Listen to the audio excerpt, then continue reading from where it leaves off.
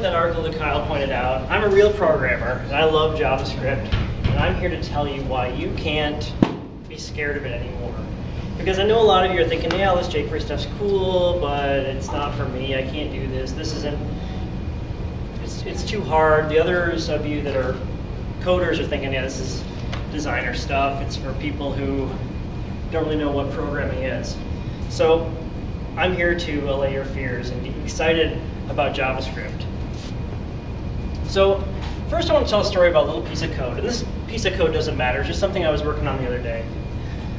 But I slowly started refactoring it, got a little bit bigger. And I don't want you to read it, I just want you to kind of see the patterns. So I refactored it again, it got a little bigger, but you're starting to see something that looks kind of like Ruby, lots of little functions, little methods, stuff happening. What's happening here is it's actually getting cleaner. And I'm using CoffeeScript, so it's going to look all foreign to half of you, that's fine.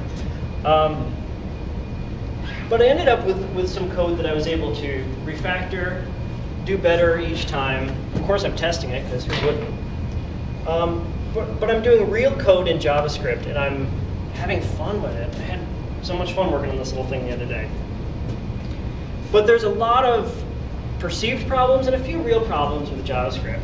The perceived problems are things that people say that that aren't necessarily really true.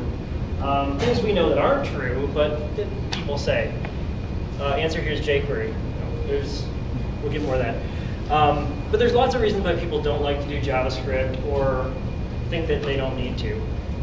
Also not true. Use a good browser.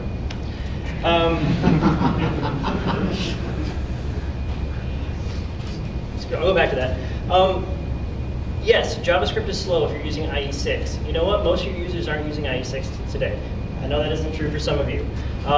That's going to be the difference, though, of whether you can do a lot of really cool things in JavaScript. And if you're doing a public-facing website where at least half of your people are using something newer than IE7, you can use lots of JavaScript and you can abuse it, but don't do that. Also, the not object-oriented thing. It is. It's prototype-based objects. It's a lot more fun. It's crazy. You don't even have to understand it, but it's fun. But there are some real problems, okay? There are real problems. One, and this is, I think, the biggest one right here. Developers don't learn JavaScript. We don't. We think it's some web thing that we don't have to actually understand. And it looks easy, like alert. Oh, look, I have a little thing popping up. Yeah, I can probably do that in Perl, and I haven't written Perl in years. I can do a hello world in Java, but I'm not a Java programmer. You have to actually learn the languages you're going to be using. It's not hard. Pick up a book, do something. The other problem that's related is the copy problem. Kyle mentioned people stealing good ideas from everything else, but before you even get to that, you get, well, I used this jQuery plugin that was on Carl's blog, and I couldn't get to work, so jQuery sucks. Well, maybe you didn't notice that his blog post was 4 years old and doesn't even apply anymore, doesn't work with the newest version of jQuery. You have to know what you're dealing with. You can't just copy something and expect it to work. It doesn't work that way. Also, debugging is a big question because it's a webby language. We don't know how to deal with it. Hopefully you know that that's not a problem anymore. But you still get things like this. It happens. We can get around it though. Use a good browser. Also, JavaScript can be really messy. I actually copied this from some code that I decided was too complex and I didn't want to refactor it on one day. It wasn't until I did this presentation elsewhere that someone pointed out the whole if not equal to false. And they're actually doing it twice here. It's some beautiful stuff there. But you can write ugly code in any language. It's just for some reason people think that JavaScript is the language to write ugly code in. Also, I'm a Ruby guy, so I test my code. I know this is a foreign concept to many of you, but it can be done and you should do it. I'll show you how. So those are kind of like our problems. One are the excuses that JavaScript's hard, I don't like it, it's slow, it's ugly. Some real problems where we need to learn how to do this and things we can actually fix. So I'm going to walk you through a few different solutions and hopefully inspire you to learn a little bit more because I don't have enough time to really teach you anything useful today. The first thing is learn, okay? I want you to pick up a book. I don't care if it's Carl's book, I don't care if it's this book. Learn something. If you want to learn JavaScript, the language, this is good. If you want to learn jQuery, Carl's book's great, and Jonathan's book. I don't want to miss you either. I've known Carl longer, so it's hard to have them both in the same room here. This is a great little book by Douglas Crockford that teaches you more about the good parts of JavaScript, because it is a language with some dragons. And if you can stay away from those, your life is easier. Obviously, this picture's gone around before, but it's funny every time. I mean, come on. But there are good parts to JavaScript, and if you can stick in those, your life will be a lot easier. So pick up some book, learn a little bit more, try to learn about JavaScript as a language. jQuery, while we're talking about learning, when I got into jQuery, I started with Prototype. I'll go back. I started with the Prototype framework, because it was shipping with Rails, and I'm a Rails guy, and I'll mess around with this. Oh, look, it's easy. I don't have to think about it. It wasn't until I started playing with jQuery that I actually learned more about JavaScript as a language. By kind of not giving you things like classes and inheritance and all this stuff, these weird extra libraries, it makes you learn the underlying language itself. So if you're new to jQuery, or if you've been using it but you're kind of staying away from the whole JavaScript thing, use it to help get you more into it. It can ease you in. I want to mention standards, because there are actually standards in the JavaScript world. I mean, there's obviously the ECMAScript standard, which, I don't know. Jonathan, Carl, have you guys read that thing? It's probably scary. I don't know. Yeah, they're giving me scared looks. So it does exist. There are standards. All you need to know is that somebody cares about this. It's not just like a free-for-all. We hear a lot of the stuff that browsers are doing it differently. Yeah, they do, but the bulk of it's the same. And there are standards, and they're evolving. They're doing cool things. The DOM is actually pretty standard. And with jQuery, we get nice, ways of abstracting away the parts that aren't consistent. But there are some really cool things to the DOM, and especially with the HTML5 additions, those are pretty well defined and just work out of the box. So speaking of HTML5, there it is. I want to mention documentation as well. I've recently been introduced to the Mozilla Developer Network's DOM reference. It's a great place to find DOM methods, pretty much anything JavaScript related you can find there. And it's kind of geared toward Mozilla products, but it's actually really good. So check it out. I found that this little, in their preface, they say that you should read this if you're a web developer or savvy web user who knows something about how web pages are constructed. I know something about how web pages are constructed, so I'll use this site. So slow down. Code conventions. I do find that JavaScript code conventions aren't as well defined as some languages. If you're playing with Java, Ruby, or Python, there are conventions that you follow because everybody does it that way, and it's just how things work. For jQuery plugins, I see a lot of conventions, but in the rest of the world, nah, it's a free-for-all. What I'd encourage you to do is make your own within your organization or friends, or steal somebody else's. I don't care what they are, but start to do things the same way every time so that you build up a set of conventions.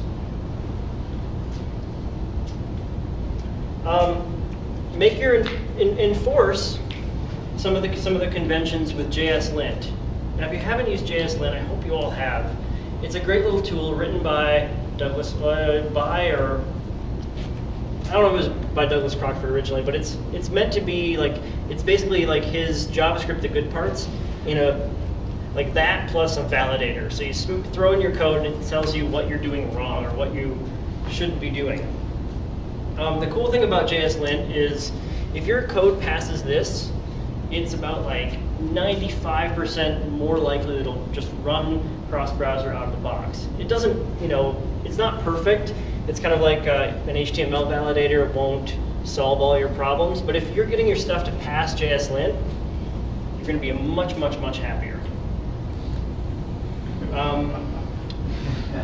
JSLint will hurt your feelings, but if you're not afraid of learning more about JavaScript and why you shouldn't do these things, that shouldn't bother you. So let it hurt your feelings. Dive in. Use JSLint to learn a little bit more. There's also some really cool language features you can start to learn when you get deeper into JavaScript. Did you know that you're sitting on a functional language? It's not really a functional language, or is it? You know, like, what's this code here? This is some code we do all the time. You know, just have some function and then have a click handler to run it. That's basically what, that right there is what functional languages do. If there are functional language guys in here, they'll probably tell me I'm half wrong. But really, we're passing functions around that can be anonymous. We can do crazy stuff later. Binding is hell, but it's fun. So you can actually learn more about the weird stuff about this language. You can also learn about JavaScript objects.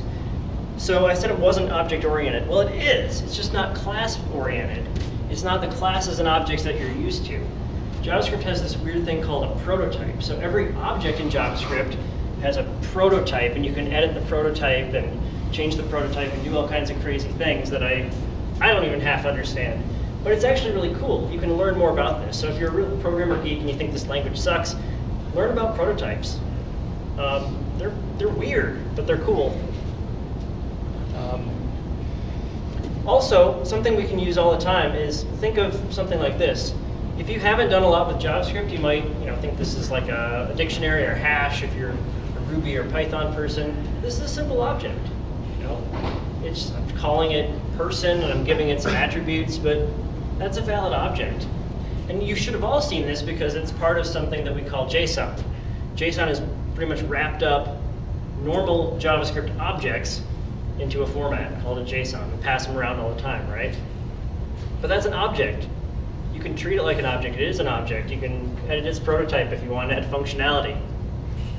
Cool stuff. Here's a more complex object. Here's a meetup. We can fit 200 people. We have an empty list of attendees, and we have a function called add person. Whenever I add a person, I throw them into the array, push them onto the array, and at any time I can call announce and say how many people are here. Really simple, but it's an object. It should look at least somewhat familiar to you if you're from another language. Objects are pretty cool. We also have a whole bunch of tools. I feel like this group probably knows all about these. Web Inspector on Chrome and Safari is currently my favorite. It beats Firebug by a little bit, but they both can do great things, and even IE now has developer tools. If you haven't looked at them in a while, you might be surprised that they even exist, but they do. It's amazing, and they're pretty good too, especially in IE 9 and upcoming 10. I don't use them, but I've seen them. They look cool. But there are a lot of tools. Hopefully you've used them. If you don't have Firebug or if you don't use Web Inspector, then just start playing around and watch it. Also, we have tons of frameworks we can use and we can learn. The biggest one is jQuery.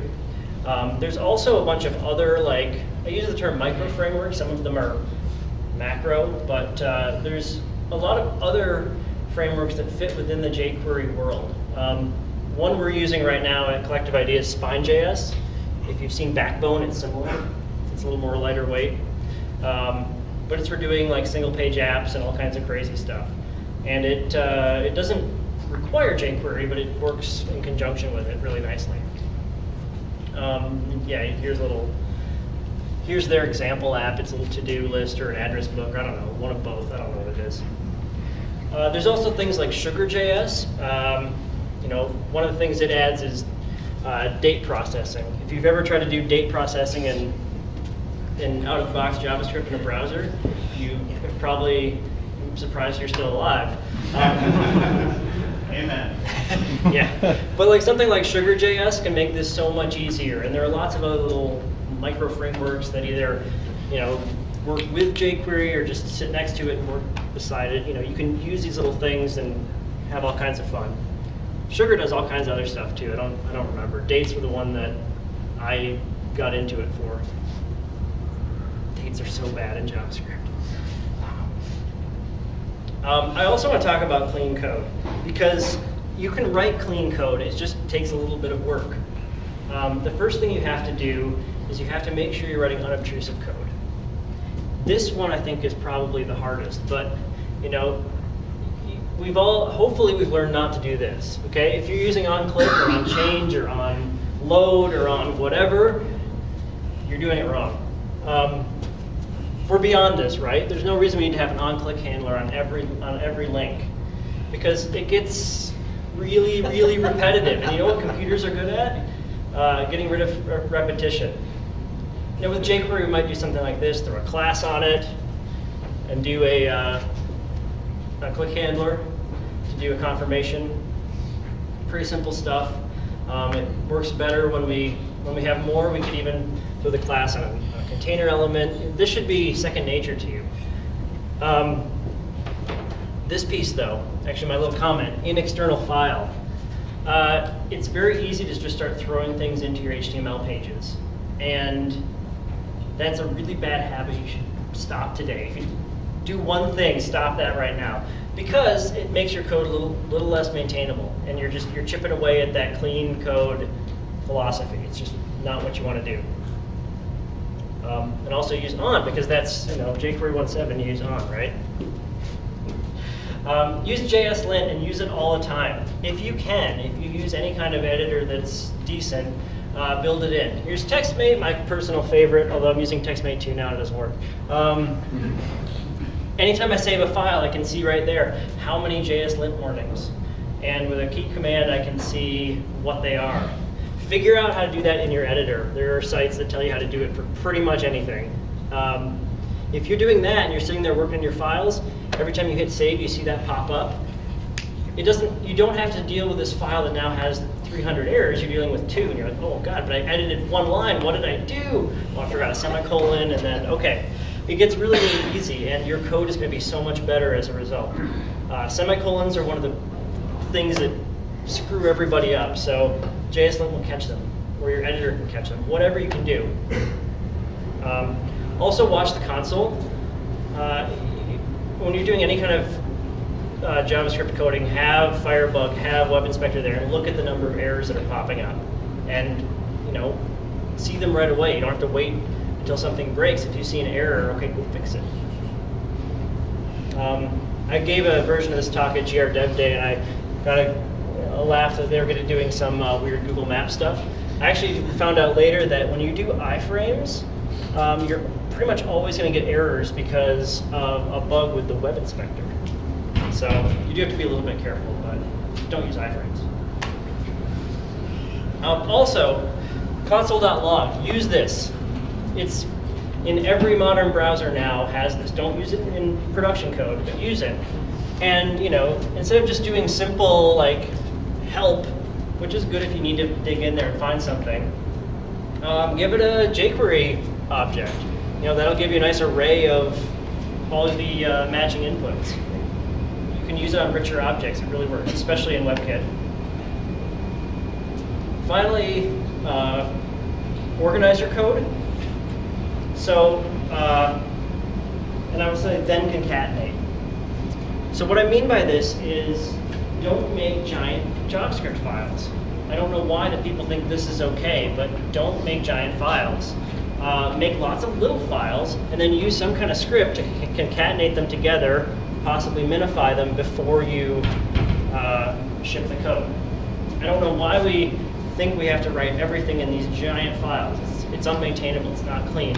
You wouldn't do it, well, you'd probably do it in some languages, but you shouldn't do it. So don't. And never prematurely optimize, that's just not cool. I do want to mention testing, because I want to tell you that testing is possible in JavaScript.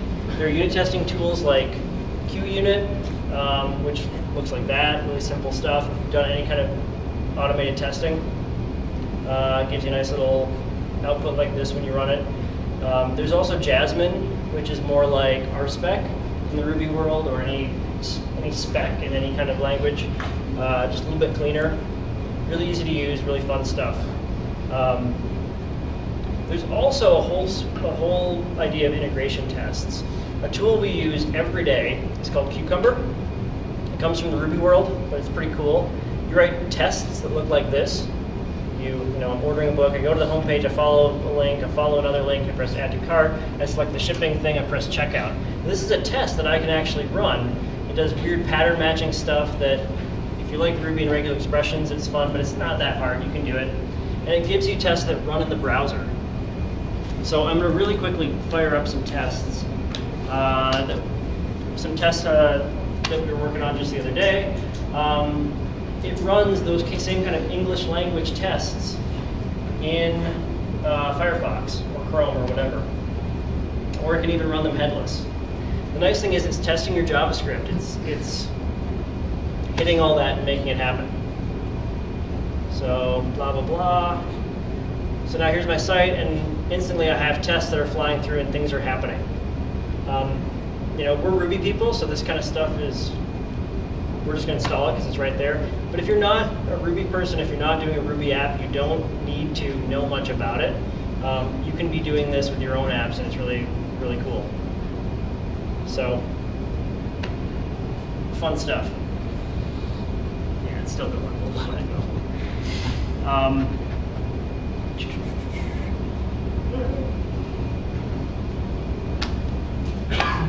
Finish up quick. So run the browser. Next steps, if you want to get more advanced, look at some of the compilers. Look at Google's compiler, Yahoo's compiler. What these do is they can minify your scripts down really tight so that you get really good performance in the browser. And it gives you nice performance, quicker downloads. Look at something like CoffeeScript. I was very skeptical of CoffeeScript. I heard about it in one of these ages ago. We've embraced it. We love it. It writes, so it takes normal code and compiles it to JavaScript. So a little random thing here and expands it out to something bigger. The syntax is a little bit weird, but I get over it. The big thing for me is it passes, by definition, the compiled CoffeeScript code passes JSLint. So you know that you're getting cleaner code than you'd probably write by hand. So I like it for that. It also gives you classes, which you don't technically need in JavaScript because it has prototypes, but it can make things that seem a little bit more easy for if you're coming from another language. So an animal, snake, and a horse, you get the idea. And it compiles down to this whole, it looks dirty because it's just, there's a lot of it, but it's JSLint compatible code, and it's doing some really nice things for you. So check out CoffeeScript. If you want to get really crazy, dive into something like Node, where you can do some evented I/O. But that's my talk. I want to get you guys to love JavaScript. I want to teach you to never, ever, ever use inline scripts. I want you to run your code against JSLint and organize your code. And please try to run tests. It's not that hard. And if you do that, you'll have fun, and you will learn that JavaScript isn't the scary thing. It's fun. I love it. So there's my code again. Yeah, whatever. So that's me. I'm Daniel Morrison on Twitter. You can find me or Collective Idea, and I'm happy to answer questions later if you have any. Sorry I talked so fast. Thank you very much.